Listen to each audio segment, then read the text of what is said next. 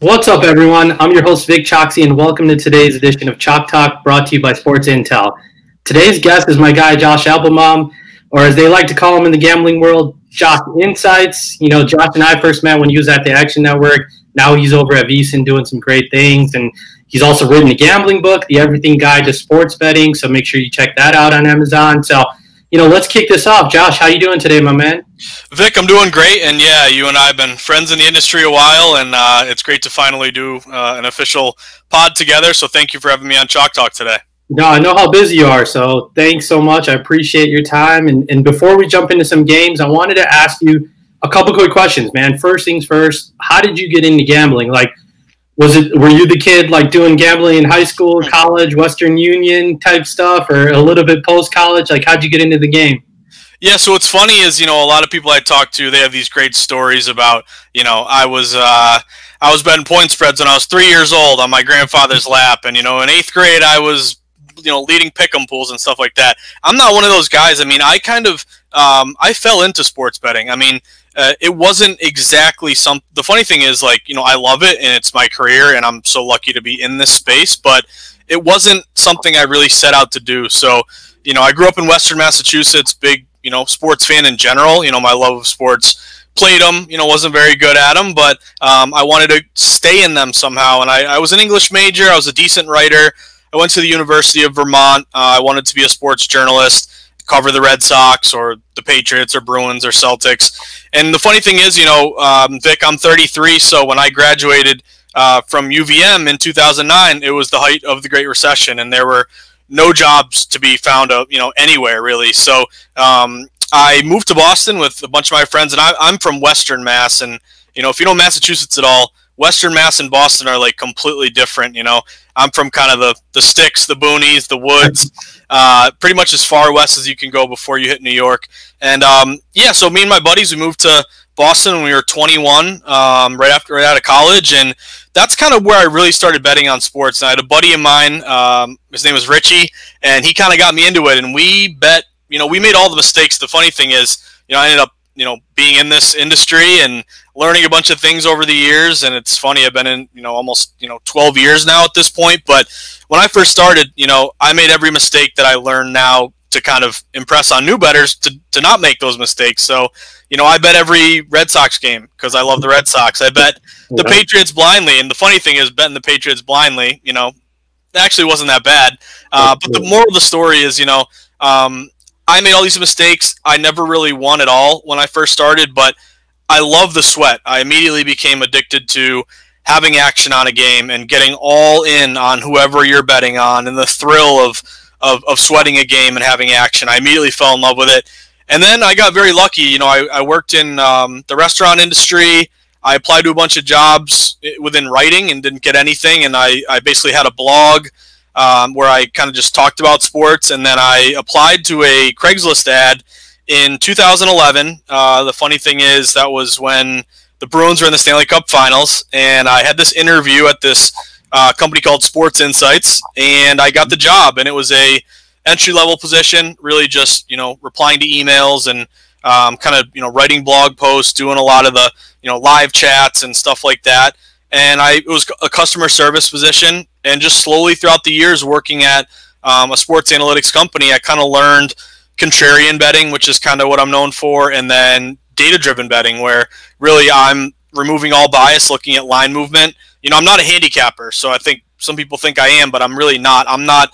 I don't set power ratings. I don't come up with my own numbers on games. What I'm doing is I'm monitoring the market, reading the market, and kind of identifying where the sharp action is and which side is, a public play, a sharp play, and try to make smart bets. So, yeah, just in the industry, been there, for quite a bit now. And Vic, you and I, Sports Insights got bought out by Action Network, and then you and I were there for a bit, and then I got laid off from Action Network in 2000, just about a year ago.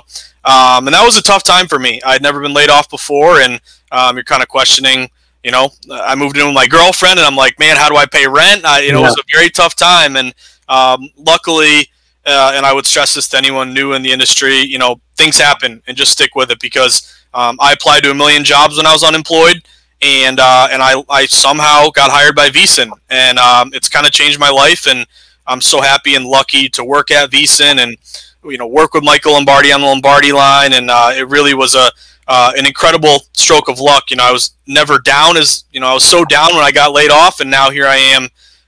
Got kind of lucky here, and happy to be in the sports betting space. And you and I were joking before the pod. Thank God we have sports back, and we had it.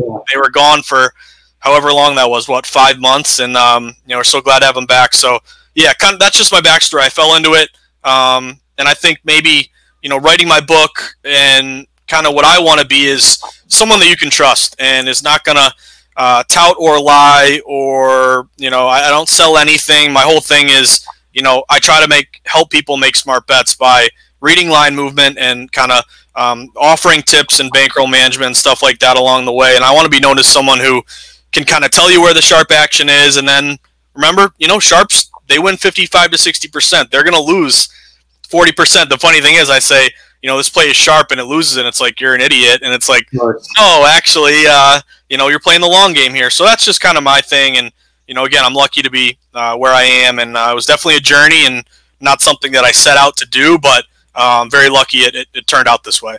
No, thanks for sharing, man. That was awesome and motivational. And I'm glad you landed on your feet at a great company, and you're doing your thing now, right? And it's nice to see you out there. And I'm definitely loving everything that you're putting out with VSiN. So you mentioned it a little real quick before we jump into games. Tell me about the book, right? Let listeners know a little bit about your book, like how that came about and where they can grab it.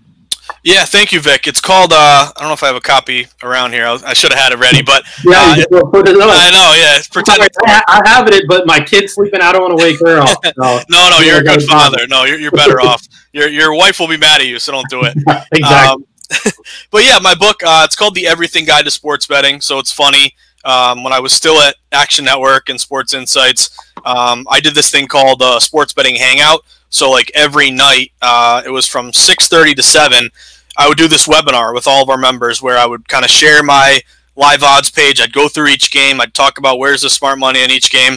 And someone from Simon & Schuster somehow was in one of my hangouts or had read, I wrote an article called The Sharp Report. They somehow reached out to me, and this was, right when, sports betting legalization really took off, where New Jersey won the Supreme Court case and PASPA was overturned. And they kind of saw the writing on the wall of, okay, this is an industry that's going to explode. We need to write a sports betting for dummies book, basically.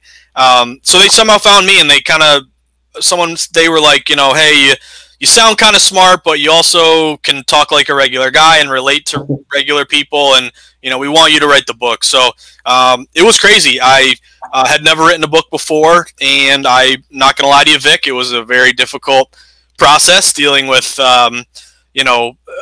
quotas, and I'd have 80,000 words, and I had to have certain dates you had to have them by, and it made me realize how difficult writing a book is. And I lived in Gloucester on the North Shore of Boston, and spent a summer literally never, summer of 2018, never leaving my apartment, writing every day. And my social life took a hit, but in retrospect, it was a good thing. So yeah, the book came out, and basically what it is it's especially geared toward new bettors. And I look at it as, if you're a new bettor in one of these new legal states and you want to bet on sports, you're going to need to know the basics in order to start betting on games. Because if you just start betting on your own, 99.9% chance you're probably going to lose. So my whole thing was, okay, let's teach the basics. How are lines set? Why do lines move? What's a spread, a money line, a total, an over-under? What's the juice? How do you shop for the best line? How do you manage your bankroll? How do you go contrarian? How do you identify sharp action? How do I place a bet in person? Tips and strategies for all the major sports. So basically what I did is I kind of just put everything that I had learned working in the industry for about a decade into one book. And again, it's more geared toward new bettors, but I still think even if you're a sharp bettor, there are a lot of strategies that I learned, little tips, systems along the way that have really cashed at a high rate. So that's kind of put it all together. It's now been out almost 2 years at this point, and pretty good, well received, I would say. And hopefully I can write another book at some point. But yeah, especially if you're in a new state and you need to know, I look at it as, what are some things I wish people told me when I was first starting to get into betting, and okay, avoid parlays. Okay, why? I want to get rich and I want to hit this 10-teamer tonight, Vic. Well, yeah, but it provides about a 30%, hold percentage to the sports book. So just things like that. And I think the important thing is, and I know you know this, Vic, too. We're so lucky to be in this space, but there's so much noise. There's so many touts, scam decappers. You don't know what to believe and what not to believe. So I just want to be straightforward, transparent, hopefully offer some tips and make that learning curve a little bit easier, especially for new bettors. Awesome, man. I love it. It was a great book. I actually read it because you hooked me up with it. I appreciate that. So if anybody's out there just starting off, I definitely recommend grabbing your book. And even if you're not starting off, like you said, there was some good things. I mean, I've been a gambler, quote unquote, losing a lot of money since I was in college, right? Sending Western Union money to like offshores and getting accounts going. But there was some, like, through the years, you learn a lot of stuff, right? And I wish I had the book early so I didn't actually have to pay for all those, right? So that's where I think your book helped me a lot, and where it can come in handy for a lot of people that are out there. So, I love it. Let's look at some games now. So, as you mentioned, me and you are kind of similar when it comes to NFL betting. Yep. I look at a lot of contrarian stuff, reverse line movement, sharp money. It's not the end-all, be-all, but it's definitely a tool in the toolbox, right? And that's literally one of the reasons I'm excited to talk to you today and pick your brain about some of the games that I was looking at. So, the games that I'm loving, I'm going to just spit out there, get your thoughts on it. At the end, maybe you can give me your favorite pick for the weekend. But let's jump into it a little bit. I'll start with the Packers at the Saints. And so I will let you go first, and then maybe just give you some insights or see what we chop from there. Sure. So yeah, this is obviously going to be one of your most heavily bet games of the week, other than that Monday nighter. And really, this game intrigues me because the way I view it is, it opened with New Orleans about a 3.5-point favorite at home. So right off the bat, you did see a little bit of smart money grab the hook with the plus 3.5 with Green Bay. I think the average, Joe better says, give me Aaron Rodgers in the points all day. Packers may very well cover, and if you did get the Packers, to me, you had to get the plus 3.5, excuse me.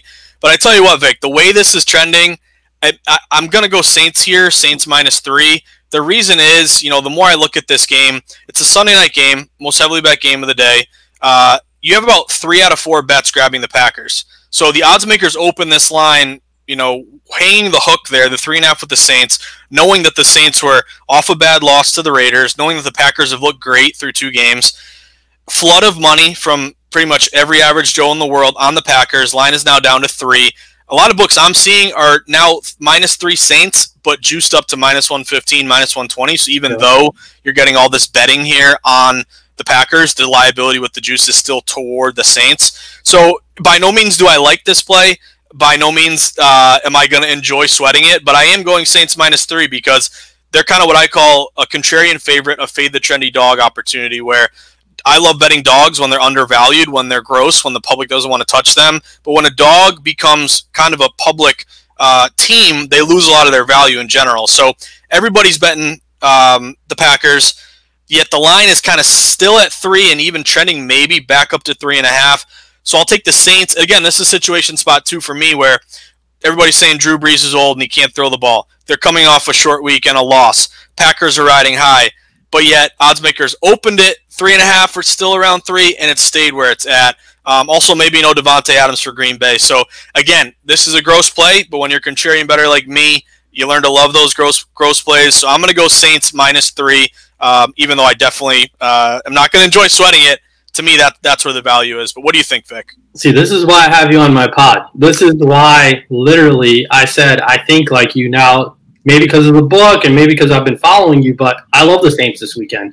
Literally because of all the reasons you said. There's recency bias. Everyone's on the Pack. Pack have looked great, but to me, they've beaten some kind of weaker squads, right?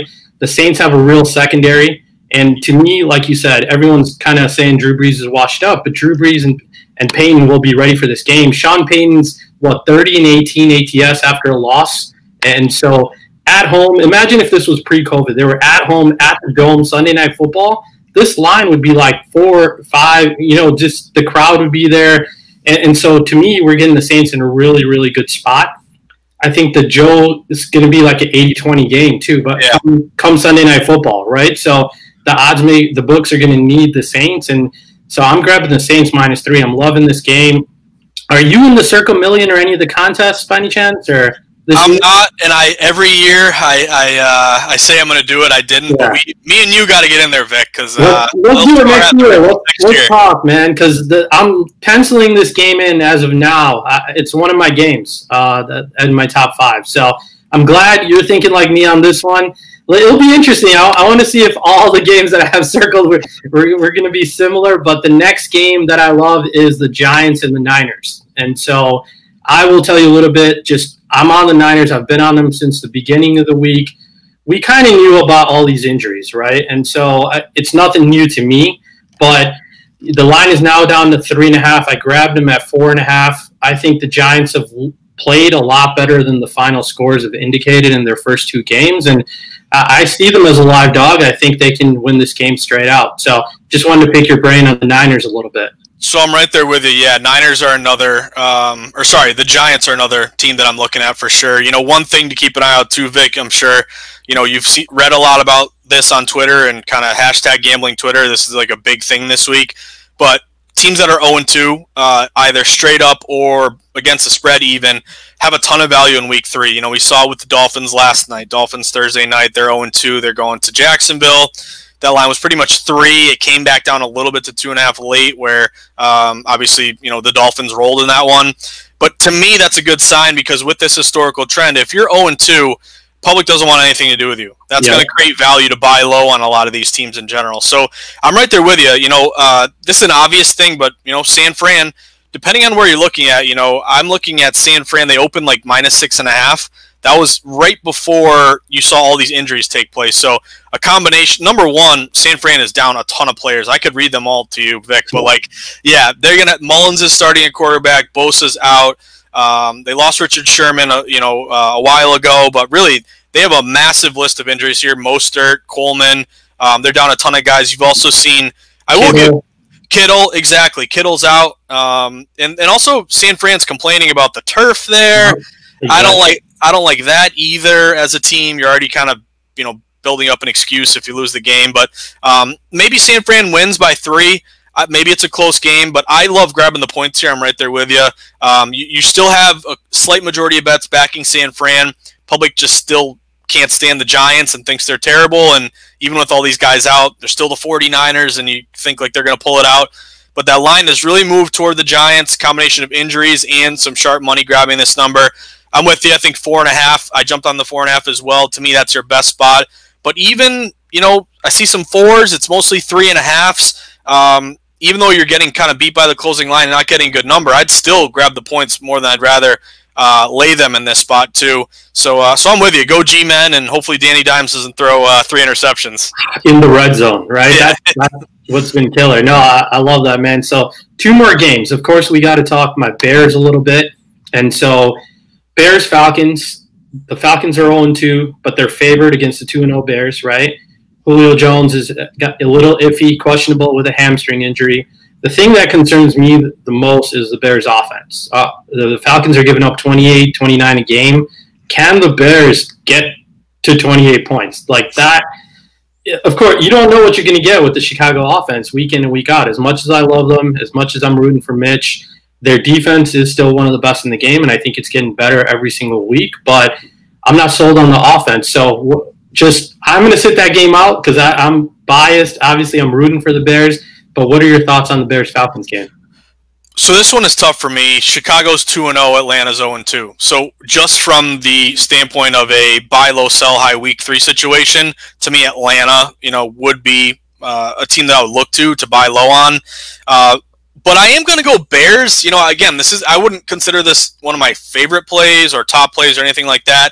But the Bears are criminally contrarian in this game. I mean, you have 3 out of 4 bets, if not more, taking the Falcons. And again, being a contrarian isn't just, I'm going to go against what everyone else is doing. You need an element of, sharp action or some sort of, reverse line movement, steam moves, line freeze, something, divisional dog, low total, whatever. You got to layer on reasons, not just straight contrarian. But What I do kind of like about Chicago, not only are they only getting, about a quarter of bets, but kind of the 3.5 has been scooped up here with Chicago, because a lot of these books were, 3 up to 3.5, 3.5 back down to 3. The fact that it's gone back and forth, to me, even though you have such heavy betting on Atlanta, kind of tells me the hook there is key. And again, I think on the surface you say, Bears are a low-scoring team. They got a good defense, and, Atlanta's off that awful loss, and, they got to bounce back in this one, which may be the case. But also, I think the Bears kind of slow down that offense maybe a little bit, and I just am not going to lay points with Atlanta. I don't really – they're kind of in that I was looking at the Cleveland Browns game where they're -7 against Washington, and exactly Washington +7. Like, I think that's a value play as well. So I don't like it. I will preface this by saying Michael Lombardi, my guy, he is on Atlanta laying the points here, and I think you can make cases for that. But for me, it's hard to lay points with the team when you've kind of had some liability or buyback on their number. Like, if Atlanta was 3, now they're up to 5, I can make a clear case that sharp money's moved that number in their favor. To me, this is more natural, like public betting Atlanta really heavy, and it's kind of go to 3.5, come back down to 3. So I guess what I'm getting at is I'll go Chicago plus 3.5. And again, not my favorite play, but to me that would be the value play in my opinion. No, I love what you said, because I was thinking about the Browns and the Falcons as two teams I like as dogs, but I don't like as favorites. And we saw the Browns last week, perfect situation, rookie quarterback on the road at home, and they still got backdoored because the Browns always do that. The Falcons always do that as favorites, right? And so, yeah, I agree. If it was any other team, I would bet against the Bears big in this game, but I just can't trust the Falcons, man. But that was really good insight. The last game, before I ask for your pick of the week, is the big Monday night showdown. I got to get your thoughts on the Ravens and the Chiefs, man. I like the Ravens initially, a little scared by the hook, but the Chiefs are like a trendy dog, right? And they didn't look that good last weekend, and to me, the Ravens defense should be able to contain them a little bit, and they got the O to keep up with them. So just wanted to pick your brain on that. Yeah, I'm going to go Ravens with you. Am I crazy to lay points against Patrick Mahomes? Very, very well may be. Yeah. But kind of what I look at this game is this is a classic example of what you mentioned, Vic, a fade the trendy dog opportunity where you have in a Monday night game, and you got to remember, going contrarian Thursday night, Sunday night, Monday night. It's always great in the NFL because every NFL game is heavily bet, but it's these primetime games where you can really take advantage of public bias because average Joes are coming home from work and betting these games because they're in prime time and they're, there's no other competing games to go against. So what I'm looking here is Baltimore opened, depending on where you're looking at, 3, even I'm seeing some 2.5s they opened at, and you have 3 out of 4 bets, clear majority here grabbing Patrick Mahomes. And again, how can you not grab Mahomes getting points? It seems like, and this is another thing I talk about in my book, if it seems too good to be true, Vic, you and I both know it almost always is. So it opens 2.5 Baltimore. Everybody's betting KC in primetime getting points, yet the line is moved to Baltimore -3.5. So it seems to me, sharp reverse line move away from the public side Chiefs toward Baltimore at home, only getting a third of bets in primetime in an extremely heavily bet game. And also the books are just, you want the 3.5 in the hook with KC, come and get it. That 3.5 has been out there forever. So it seems to me the books are taunting you and saying, come get it. You want a 3? Here's the hook in the 3.5. That looks fishy to me. So I'm going to lay it here with Baltimore. And when Patrick Mahomes has a fourth quarter comeback win, I'll probably regret it. But the play to me is definitely Baltimore laying the points. That's about as sharp as a play as you're going to find, Vic. I agree. That's one of my top 5 games as well this weekend. So I hope everything we said comes true for Monday. But, man, with Mahomes, you just never know, man. That throw he made against the Chargers, I mean, again, he does that every week. But it's just amazing to see. So let's hope that the Ravens can take care of business. All right, man, before we wrap up, I would love to hear your favorite pick. It can be one of the games we talked about, whatever you have circled for this weekend. Yeah, so my favorite pick, I'll give you 2 of them. One is the Houston Texans plus the points. I'm looking at this game in terms of extremely lopsided game toward the Pittsburgh Steelers. Obviously, Steelers are looking good. You know, they're undefeated. You look at Houston and they're 0-2, but I don't think Houston is a regular 0-2 team. Yeah, they haven't looked great, but who have they played, Vic? The two best teams in the NFL. Yeah, I mean, you know, they played the Chiefs and they played the Ravens and lost and failed to cover both. But basically, I don't think they're your average 0-2 team. So I'm buying low on Houston. They're also, and they fit this model of 0-2 straight up and 0-2 ATS in a Week 3 game. But it's not just that; it's also a pretty sharp move here toward Houston, where Pittsburgh opened, depending on where you're looking, -6 at home. This line is now down to 4.5. I'm even seeing some 4s out there. If you can get a 4.5 with Houston in an 0-2 spot in a desperation type play, that's what I'm going to grab. I wouldn't be surprised if they win, you know, but even lose by 3, get the hook with a 4.5, lose by 4. That's what I'm looking at. And then my other one, Vic, is Buffalo Bills. Bills are a fade the trendy dog contrarian favorite as well, where the public is just falling in love with the Rams. You know, they have the names that you love, you know, Donald and Jalen Ramsey and big star players. They're off to a 2-0 start. But kind of the way you look at Houston, where they're 0-2, but they lost to some really good teams. The Rams are 2-0, but at the time it's like, oh, they beat the Cowboys and oh, they beat the Eagles. Both are great. Sure. They're not great teams that I think we thought they were. Cowboys have a porous defense, and you know, you're looking at the Eagles, who have serious problems. So I think their 2-0 is kind of a little bit inflated. And I'm looking at Buffalo as kind of a buy low off a public line move, contrarian favorite at home. You have heavy betting on the Rams. It's also a West Coast team going east for a 1 o'clock game in a tough environment, even though not all the fans will be there. Game open -3, Buffalo Bills. It's down to 2 now. Even seeing some now, it's starting to scare me a little bit now how much it's moving. So I'll preface that, but I'm buying low on the Bills. If you can get them a deflated money line price or -1.5, -2, that's where I'm going to go. And I'm gonna put my faith in Josh Allen. Always a risky proposition, but those are the two I'm looking at: the Bills and also the Houston Texans. No, I'm so glad you brought up the Bills, because honestly, that's my second favorite pick of the weekend. So I love the Giants, like we talked about. I grabbed them at 4.5, and I took the Bills -2 already for all the reasons you stated.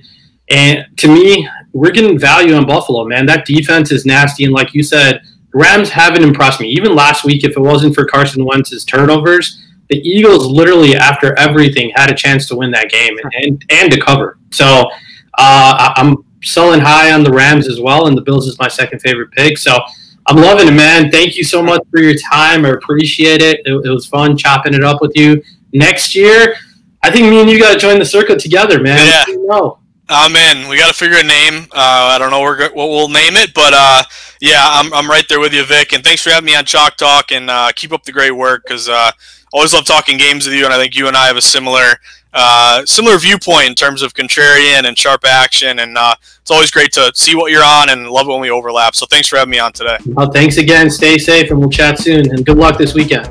Thanks, Vic. You too. Thanks, Josh.